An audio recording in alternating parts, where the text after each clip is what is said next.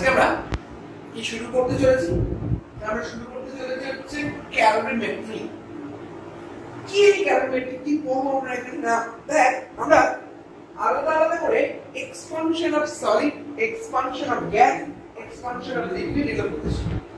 এবার কথা হচ্ছে যে কি দেখলাম আমরা তাতে না, একটা বস্তু যার ভর হচ্ছে m, এই বস্তুটার মধ্যে আমি যদি হিট অ্যাপ্লাই করি তাহলে এর টেম্পারেচার ইনক্রিজ করবে।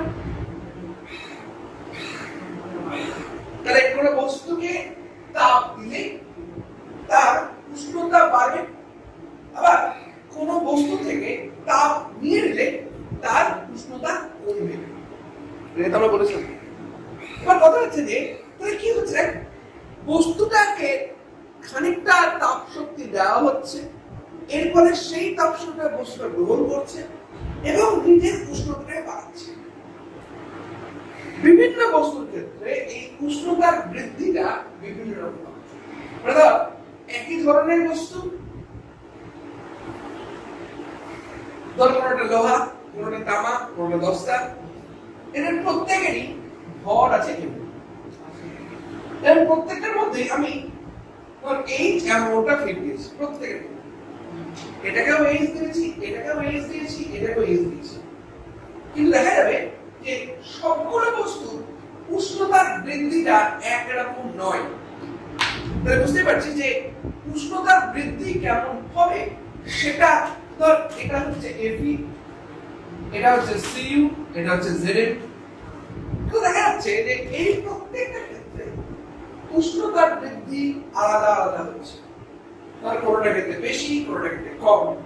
তাই এগুলোর ক্ষেত্রে আমরা যেটা ডিফাইন করি, প্রথম কথা যেটা ডিফাইন করি হচ্ছে স্পেসিফিক হিট, বা বাংলায় বলি আমরা আপেক্ষিক তাপ। স্পেসিফিক হিট বা আপেক্ষিক তাপ, তাকে বলবো আমরা আপেক্ষিক তাপ। এটা দেখার চেষ্টা করি। বলছে যে তুমি কোনো বস্তু নাও, বস্তুটার 1 গ্রাম পরিমাণ ভর নাও, 1 গ্রাম পরিমাণ কোন একটা বস্তু নাও, সেটা Fe হতে পারে, সেটা Cu হতে পারে, সেটা Zn হতে পারে। এবার এই বস্তুর উষ্ণতা 1 ডিগ্রি সেলসিয়াস বৃদ্ধি করতে যে পরিমাণ তাপের প্রয়োজন হয় তাকেই বলা হয় ওই বস্তুর আপেক্ষিক তাপ। আমরা রিপিট করছি, 1 গ্রাম ভরে কোন বস্তুর উষ্ণতা 1 ডিগ্রি সেলসিয়াস বৃদ্ধি করতে যে পরিমাণ তাপের প্রয়োজন হয় তাকেই বলা হয় ওই বস্তুর আপেক্ষিক তাপ। বুঝা গেছে? এবং তাকে আমরা ডিনোট করি S হিসাবে। আবার রিপিট করছি, 1 গ্রাম ভরে কোন বস্তুর উষ্ণতা 1 ডিগ্রি সেলসিয়াস বৃদ্ধি করতে যে পরিমাণ তাপের প্রয়োজন হয় তাকেই বলা হবে ওই বস্তুর তাপ। তাহলে 1 গ্রাম ভরের কোন বস্তু 1 ডিগ্রি সেলসিয়াস উষ্ণতা বৃদ্ধি, তাহলে এই S এর ইউনিট কি হবে? দেখো দেখো কিছু পরিমাণ হিট, তাই তো? তাহলে হিট বলতে ক্যালোরি, কারণ হিটের ইউনিট হচ্ছে ক্যালোরি বা জুল। আমরা ক্যালোরিতে করতেন ক্যালোরি। এবার দেখ পার গ্রাম পার ডিগ্রি সেলসিয়াস হয়ে গেছে। আপেক্ষিক তাপের ইউনিট হচ্ছে ক্যালোরি পার গ্রাম পার ডিগ্রি সেলসিয়াস। বলো ক্লিয়ার না? ক্লিয়ার না? তাহলে 1 গ্রাম ভরের কোন বস্তুর উষ্ণতা 1 ডিগ্রি সেলসিয়াস বৃদ্ধি করতে যে পরিমাণ তাপের প্রয়োজন হয় তাকে বলা হয় ওই বস্তুর আপেক্ষিক তাপ। এটা ম্যাটেরিয়াল টু ম্যাটেরিয়াল চেঞ্জ হতে থাকে। মানে Fe এর জন্য এক ধরনের আপেক্ষিক তাপ আছে, Zn এর জন্য এক ধরনের আপেক্ষিক তাপ আছে, বা অন্য যে কোনো ম্যাটেরিয়ালের জন্য প্রত্যেক জন্য আলাদা আলাদা আপেক্ষিক তাপ আছে। তার S নির্দিষ্ট, তুই যে ধরনের ম্যাটেরিয়াল দিস কেন তার S নির্দিষ্ট।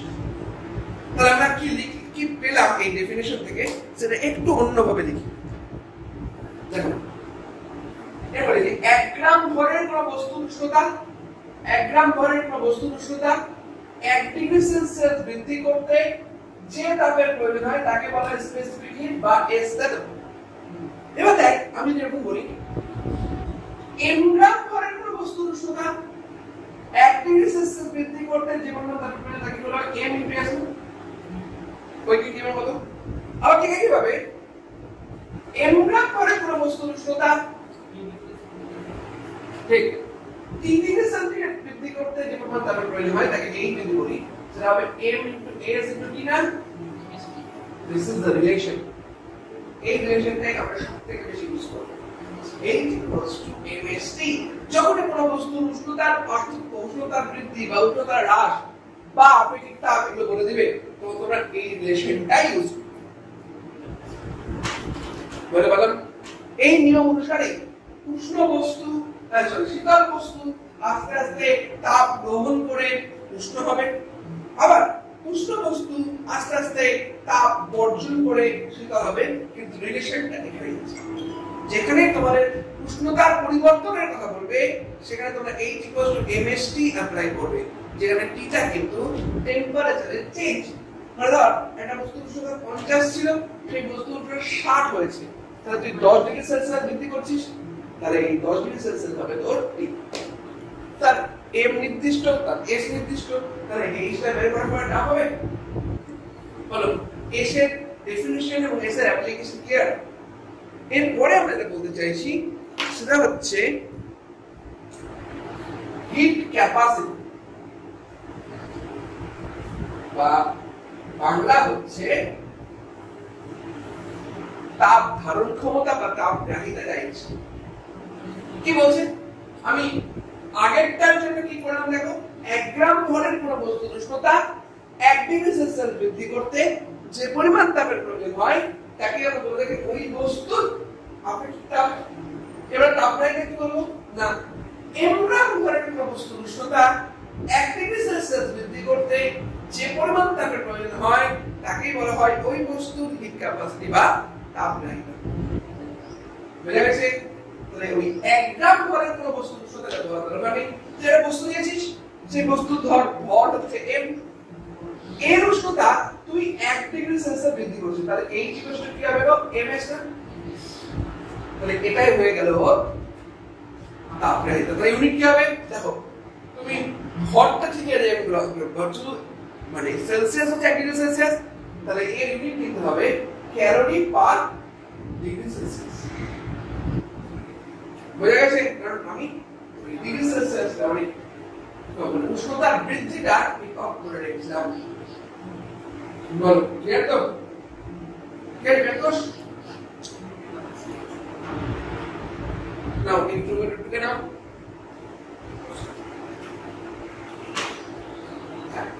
এরপরে আমরা এটা বলতে চাইছি সেটা হচ্ছে যে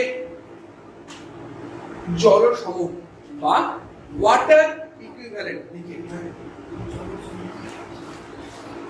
ওয়াটার ইকুইভ্যালেন্ট বা জল সম কি ব্যাপারটা জল সম ব্যাপারটা কি ধর কোন একটা বস্তু ধর m ভরের কোন বস্তু তার উষ্ণতা তুই 1 ডিগ্রি সেলসিয়াস বৃদ্ধি করেছিস তার জন্য কি সময় তাপের প্রয়োজন হচ্ছে যেটা আমরা H = ms দিয়ে বের করেছি তাহলে কি m গ্রাম ভরের কোন বস্তুর উষ্ণতা 1 ডিগ্রি সেলসিয়াস বৃদ্ধি করে তোর যে পরিমাণ হিট লাগবে সেটা হচ্ছে H = ms কোনো সমস্যা আছে ওয়াটার টেবিল বলছে এই তাপটাই তুই নিবি ঠিক আছে এই তাপ দিয়ে ধর যত গ্রাম জলের উষ্ণতা 1 ডিগ্রি সেলসিয়াস বৃদ্ধি করা যাচ্ছে তাকেই বলা হবে ওই বস্তুর জল সম অর্থাৎ এর সাহায্যে তুই W গ্রাম জলের উষ্ণতা 1 ডিগ্রি সেলসিয়াস বৃদ্ধি করবে W * S জলের S মানে 1 * 1 ডিগ্রি সেলসিয়াস মানে ওটা 1 বুঝা গেছে তাহলে এই পরিমাণ হিট তোর লাগবে W গ্রাম জলের উষ্ণতা 1 ডিগ্রি সেলসিয়াস বৃদ্ধি করতে তো W পরিমাণ হিট লাগবে তাহলে W = আমি ms বলতে পারি মানে ওয়াটার ইকুইভ্যালেন্ট আর হিট ক্যাপাসিটি দুটো কিন্তু একই হয় শুধু পার্থক্য কি ওয়াটার ইকুইভ্যালেন্ট মানে হচ্ছে কি পরিমাণ জলের ভর আর হিট ক্যাপাসিটি মানে হচ্ছে কি পরিমাণ তাপ আমি আবার রিপিট করছি কোন বস্তুর উষ্ণতা m গ্রাম ধরে কোন বস্তুর উষ্ণতা 1 ডিগ্রি সেলসিয়াস বৃদ্ধি করতে যে পরিমাণ তাপের প্রয়োজন হয় তাকে আমরা কি বলি হিট ক্যাপাসিটি। সেই তাপ দিয়েই যত গ্রাম জলের উষ্ণতা 1 ডিগ্রি সেলসিয়াস বৃদ্ধি করা যায় তাকে বলা হবে ওই বস্তুর জলসম্পদ। মানে ধর কি বুঝে গেছি, ধর এটা করে তুই ধর সাপোজ 100 ক্যালোরি তাপ দিবি, একটা বস্তুর উষ্ণতা 1 ডিগ্রি সেলসিয়াস বৃদ্ধি করে তুই 100 বৃদ্ধি করতে 100 ক্যালোরি তাপ পাবি। এই তাপটাই তুই জলকে ঢালতে শুরু করবি, তুই এই জল দিয়ে তার টেম্পারেচার 1 ডিগ্রি সেলসিয়াস বৃদ্ধি করবি, তারপরে আরো তুই জল দিয়ে তার টেম্পারেচার 1 ডিগ্রি সেলসিয়াস বৃদ্ধি করবি। যখনই করতে করতে হতে 100 ক্যালোরি তাপ পুড়ে গেল, সেটাই জলসম্পদ। বুঝা গেছে? প্রথমে কি জলের উষ্ণতা 1 ডিগ্রি সেলসিয়াস বৃদ্ধি করলি, তারপর আবার জলের উষ্ণতা 1 ডিগ্রি সেলসিয়াস বৃদ্ধি করলি, আবার জলের উষ্ণতা 1 ডিগ্রি সেলসিয়াস বৃদ্ধি করলি, এভাবে করতে করতে করতে করতে যে পরিমাণ জলের উষ্ণতা পর্যন্ত কি ওই 100 ক্যালোরি শেষ হয়ে গেল, তাকে কি বলবো জলসম্পদ। বুঝতে পারলাম? তাহলে এই তিনটা ডেফিনিশন সবার কাছে ক্লিয়ার। একটা হচ্ছে স্পেসিফিক হিট বা আপেক্ষিক তাপ, একটা হচ্ছে হিট ক্যাপাসিটি বা তাপ গ্রাহিতা, আরেকটা হচ্ছে ওয়াটার ইকুইভ্যালেন্ট বা জলসম। দেখ জলসম বলতে তাহলে W টা বলে দিবেন, তাই আলাদা করে m/s বলতে হবে না। তাহলে জলসম না বলে তোকে আলাদা করে ভর ইনটু আপেক্ষিক তাপ এটা বলে দিবে, সেটা ইউজ করে দেবে। বলতে পারলাম? এবার আমরা এই ক্যালোরিমেট্রির বেসিক প্রিন্সিপালের দিকে যাব। কি এই বেসিক প্রিন্সিপাল?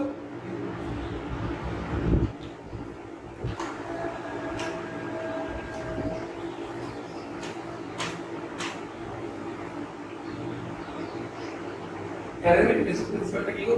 দেখো বলছে যে এইখানে একটা বস্তু আছে, এখানে আরেকটা বস্তু, ভালো করে বুঝবেন। তার এই বস্তুর উষ্ণতা m1, এর আপেক্ষিক s1, এর টেম্পারেচার t1, এর বস্তুটার ভর হচ্ছে m2, এর আপেক্ষিক s2, এর টেম্পারেচার t2। আমি ধরে নিচ্ছি t1 is greater than t2, তাহলে এটা হচ্ছে একটা হট বডি, এটা হচ্ছে একটা কোল্ড বডি, ঠিক আছে? সমস্যা আছে? এবার এই দুটোকে মিক্স করা হলো, এই দুটোকে একটু কাছে নিয়ে আসলে কন্টাক্ট নিয়ে যাওয়া হলো, এবার কোন রকম রেডিয়েশন হচ্ছে না, এই অবস্থা নিতে হবে। যখন কন্টাক্টে নিয়ে যাওয়া হচ্ছে তখনই ফাইনালি এই দুটোর টেম্পারেচার একটা জায়গায় গিয়ে দাঁড়াবে, না সেটা t ডিগ্রি সেলসিয়াস থেকে দাঁড়াবে। ব্যাপারটা কি হচ্ছে? ব্যাপারটা হচ্ছে এই যেটা উষ্ণ বস্তু সে তাপ ছাড়বে, কারণ ওর যে টেম্পারেচার আস্তে আস্তে টেম্পারেচার কমবে, তাপ ছেড়ে দেবে। আর যেটা উষ্ণতা কম ছিল সে ওই যে ছেড়ে দেওয়ার তাপটা গ্রহণ করবে, এই উষ্ণতা আস্তে আস্তে বাড়বে। তাহলে একটা কমছে একটা বাড়ছে, একটা কমছে একটা বাড়ছে, একটা জায়গায় গিয়ে বিলুপ্ত হয়ে যাবে। বুঝা গেছে? ক্যালোরিমেট্রির মূলনীতি, বেসিক প্রিন্সিপাল ক্যালোরিমেট্রি কি বলছে না, এরকম কন্ডিশনের ক্ষেত্রে উষ্ণ বস্তু কর্তৃক বর্জিত তাপ ইকুয়ালস টু শীতল বস্তু কর্তৃক গৃহীত তাপ। আমি আবার রিপিট করছি, দেখ কি হচ্ছে, এটা উষ্ণ বস্তু, এটা শীতল বস্তু, এ তাপ ছাড়বে, এই তাপটাই গ্রহণ করবে, এ উষ্ণ হবে। তাহলে বলছে এ যে পরিমাণ তাপ ছাড়ছে এ ঠিক সেই পরিমাণ তাপ গ্রহণ করবে। দেখ কি হলো, ফাইনাল টেম্পারেচার কত ডিগ্রি সেলসিয়াস, তো তাহলে এর বর্জিত তাপ যদি H1 হয় তাহলে H1 কি হবে m1 s1 t1 t, মানে t1 বড় t ছোট করে এর তাপ ছাড়ছে। আর এটা যদি H2 হয় যে তাপটা গ্রহণ করবে সেটা হবে m2 s2 t t2। কেন t t2? টা বড়, তো চেষ্টা করবি এই টার্মগুলোকে গৃহীত তাপ বর্জিত তাপ এই টার্মগুলোকে নিজে থেকে পজিটিভ টার্ম। বুঝা গেছে? তাহলে আমরা এই দুটোকে ইকুয়াল করে দিই, H1 H2 করে দিই। দেখো এখান থেকে তুমি t বের করতে পারবে, কত হবে m1 s1 t1 t m2 s2 t t2। বুঝা গেছে? তাহলে t যদি কমন নিয়ে নিই, দেখো তো কি আসছে, m1 s1 t1 plus m2 s2 t2 by m1 s1 plus এভাবে কিন্তু আমরা মিক্সিং এর টেম্পারেচার কত হবে, মানে কোনো উষ্ণ বস্তু আর কোনো শীতল বস্তু এক জায়গায় নিয়ে আসতে গেলে যদি এটাকে মিক্স করানো হয়, যদি সংস্পর্শে নিয়ে যাওয়া হয়, তাহলে ইকুইভ্যালেন্ট টেম্পারেচার, ফাইনাল টেম্পারেচার কত হবে সেটা এই নিয়মেই আমরা বের করতে পারি। বলো ক্লিয়ার সবার কাছে?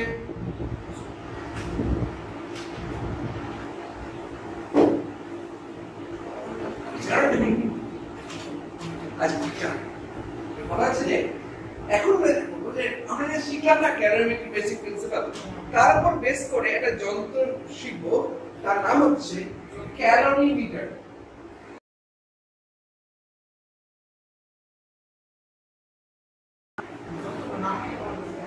হ্যাঁ মানে হ্যাঁ, এর সাথে কি হয় না, এর সাথে না আমরা অনেক হাই টেম্পারেচার মধ্যে মেজার করতে পারি। মানে কি দেখ, আমরা থার্মোমিটার আসলো, তার মানে কত 1000 ডিগ্রি সেলসিয়াস মধ্যে এটা ক্যালোরিমিটারের সাথে 1000 1200 এরকম টেম্পারেচার মধ্যে পাওয়া যায়। বিভিন্ন ফার্নেস, যেগুলো যেখানে সেরামিক ইন্ডাস্ট্রি আছে, তারা তো বড় বড় চুল্লি তৈরি করে, বা ইট ভাড়া দেখে মানে প্রচুর টেম্পারেচার হয়। তো এই টেম্পারেচার মধ্যে মাপার দরকার আছে। এই টেম্পারেচার মাপার জন্য এই ক্যালোরিমিটার টাইপের যন্ত্রটা ইউজ করা হয়। কি আছে ক্যালোরিমিটার যন্ত্র বলতে দেখো? হ্যাঁ হ্যাঁ আছে। এই হচ্ছে একটা ক্যালোরিমিটার, ঠিক আছে? এর মধ্যে ক্যালোরিমেট্রিক লিকুইড থাকে, বেশিরভাগ ক্ষেত্রে জল থাকে।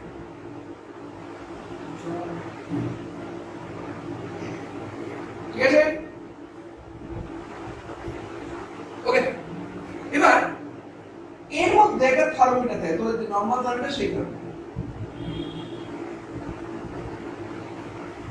সেলসিয়াস থার্মোমিটার, ঠিক আছে? আর এইখানে একটা আলোরোধ থাকে। আলোরোধটা কি একটু বলি, ওই এই না যে ওই মা কাকিমারা ডাল গুটার জন্য কুটনা ইউজ করে না, আলোরোধটা অনেকটা শেক করা যায়, ঠিক আছে? কি করা হবে, ধর একটা ফার্নেস আছে, ফার্নেসের মধ্যে একটা এম ভরের বস্তু যার আপেক্ষিকতা গ্যাস, এটা ঢুকিয়ে দেওয়া হবে, বুঝা গেছে? এবং কিছুক্ষণ ধরে এই ফার্নেসের ভেতর থাকে, তবে ফার্নেসের টেম্পারেচার পেয়ে যাবে, ঠিক বলছি, অনেক হাই টেম্পারেচার। আচ্ছা, বেশিরভাগ ক্ষেত্রে এই যন্ত্রগুলো প্ল্যাটিনাম ইউজ করা হয়, বা অন্য কোনো হাই মেল্টিং পয়েন্টের সলিড ইউজ করা হয়।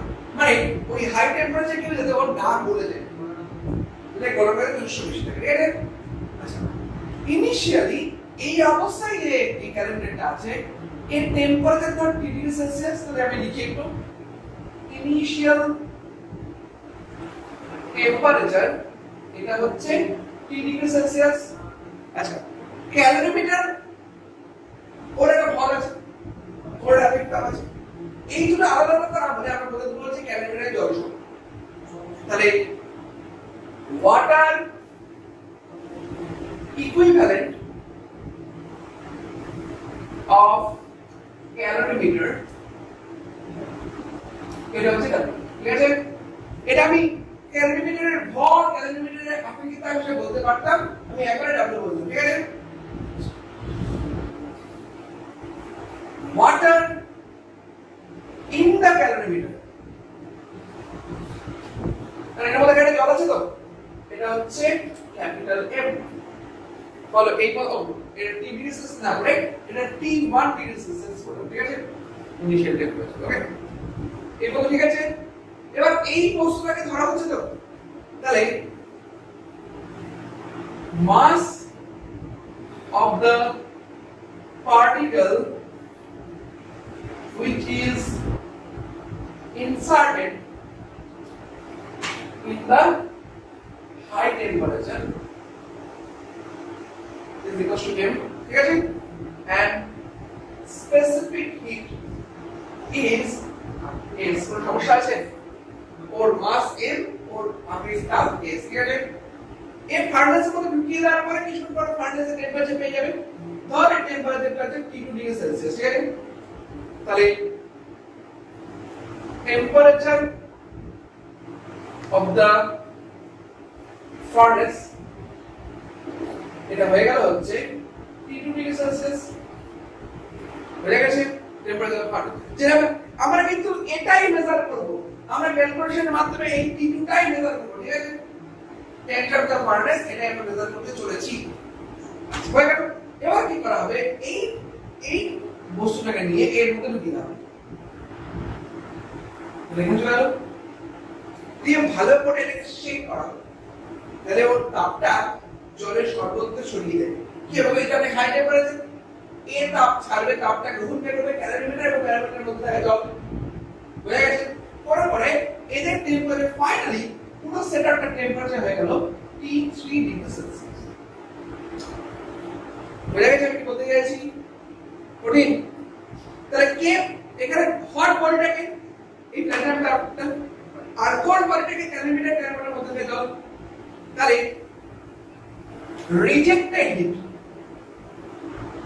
বা বর্জিত তাপ কে বর্জন করবে গো ওই বস্তুটা দাদা তাহলে বস্তুটার ভর হচ্ছে স্মল m বস্তুটার আপেক্ষিক তাপ হচ্ছে s বস্তুটার টেম্পারেচার কত ছিল T2 ছিল সেখান থেকে কত হলো T3 হলো নিশ্চয়ই বুঝতে পারছি এ তাপ ছাড়বে পরে T2 T3 হওয়া উচিত তো কারণ এ আস্তে আস্তে ঠান্ডা হবে তো তাহলে এই টেম্পারেচার কমে T3 হবে আর হিট রিসিভ এটাকে করবে ক্যালোরিমিটার এবং ক্যালোরিমিটারের মধ্যে থাকে জল তাহলে এটাকে আমি এরকম করে হবে W + M হচ্ছে টোটাল ভর জলের কারণ W হচ্ছে জলসম মানে তো সেটা জল আর তার সাথে আরো m পরিমাণ জল আছে জলের আপেক্ষিক তাপটাকে আমরা আপাতত SW বলে দিলাম এটাকে 1 ধরতেই পারি ইনটু এটা হয়ে গেল দেখ লক্ষ্য করে একটু সেটা এর টেম্পারেচার T1 ছিল সেখান থেকে T3 হলো তাই তো T1 কম T3 বেশি তাহলে কি হবে T3 - T1 কোনো অসুবিধা আছে কারো ক্লিয়ার তাহলে আপাতত আমরা বলতে পারি যে এই দুটো হিট একটা রিসিভ হিট একটা রিজেক্টেড হিট তাহলে এটা হচ্ছে আমাদের কাছে H1 এটা হচ্ছে আমাদের কাছে H2 তাহলে in the basic principle of calorimetry আমরা কি বলতে পারি গো H1 = H2 so if H1 = H2 from the theory of calorimetry the basic principle of calorimetry then ms T2 - T3 equals to W + M into SW সঙ্গে T3 - T1 না any problem আমি কি বের করতে চাইছি আমরা বের করতে চাইছি T2 only ওকে তাহলে T2 কত হবে দেখেন এখানে T2 হবে হচ্ছে W + M into SW সঙ্গে T3 - T1 এটা কেটে গেল বাই ms হবে তাহলে এটা কি আসে প্লাস T3 হবে বলে দেখ আমি মেজার কি করছি না আমরা মেজার করছি না একবার T1 মেজার করছি একবার T3 মেজার করছি এবং এর সাহায্যে from this calculation আমরা T2 পাচ্ছি দেখতে পাবি এই T1 বা T3 এগুলো মোটামুটি তোদের রেঞ্জে মানে 20 degree 30 degree 40 degree 50 degree 60 degree 70 degree কিন্তু এই ক্যালকুলেশনের মাধ্যমে যখন এটা বের করবি এটা মোটামুটি in order of 800 degree Celsius বা 1000 ডিগ্রি সেলসিয়াস বা 1200 ডিগ্রি সেলসিয়াস হয়ে যায় দেখ এত হাই টেম্পারেচার তো আমরা মাপতে পারছি না এত হাই টেম্পারেচার মাপলে তো থার্মোমিটার বাস করে দেবে কিন্তু দেখ আমরা ওই নরমাল থার্মোমিটার দিয়ে অনেক হাই টেম্পারেচার মেজার করে নিলাম from this relation from this theory this is the advantage of calorimeter এখন অনেক ভালো ক্যালোরিমিটার বেরিয়ে গেছে এখন অনেক ডিজিটাল ক্যালোরিমিটার বেরিয়ে গেছে তার সাহায্যে খুব ভালো করে ওই ফার্নেসের টেম্পারেচার মাপতে দেখ কি হয় বলতো মানে এক এক ধরনের কাজের জন্য এক এক ধরনের টেম্পারেচার দরকার মানে ধর যেখানে ইট পোড়ানো হচ্ছে মানে ইট পুড়িয়ে সরি মাটি পুড়িয়ে ইট বানানো হচ্ছে বা যাই হোক না তো সেখানে এক ধরনের টেম্পারেচার আবার যারা সেরামিকের কাজকর্ম করে সেখানে এক ধরনের টেম্পারেচার আবার যেখানে যে সমস্ত চুল্লিগুলোতে মানুষ পোড়ানো হয় সেখানে এক ধরনের টেম্পারেচার এটা সবই চুল্লি সবই ফার্নেস এই টেম্পারেচার গুলো প্রত্যেকটা নির্দিষ্ট আমাকে তো আলটিমেটলি কায়দাকরণ করে সেটা হোক কয়লা পুড়িয়ে হোক বা ইলেকট্রিক্যাল রেজিং হোক যার ইচ্ছা হবে হোক আমাকে আলটিমেটলি টেম্পারেচার আমি রাখতে হবে বাবা তাহলে সেটা বানানোর জন্য আমি সেই টেম্পারেচার জানতে হবে সেটা এই মেজারমেন্টের জন্য ক্যালোরিমিটার এখন পর্যন্ত সবথেকে ভালো যন্ত্র যার সাহায্যে আমরা অনেক হাই টেম্পারেচার পর্যন্ত মেজার করতে পারি from this type of calculation from this type of theory এবারে ঘুরে গেল নাকি এরকম হবে আসলে বেটা বুঝছেন